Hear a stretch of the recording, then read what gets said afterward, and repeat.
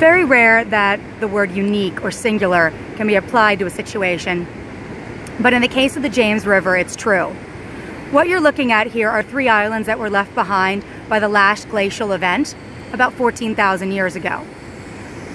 What you can see here is that there's an incredible amount of water rushing down the James River, and where it is going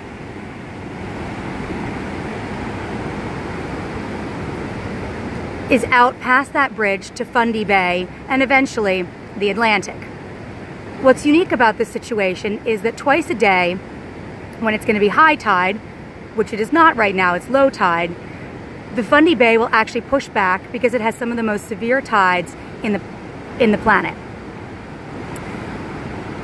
Where you're seeing the water rushing in the leftward direction, it will actually push back in the right direction at high tide, all the way as far as the capital of the territory of New Brunswick, 100 kilometers upstream, about 60 miles.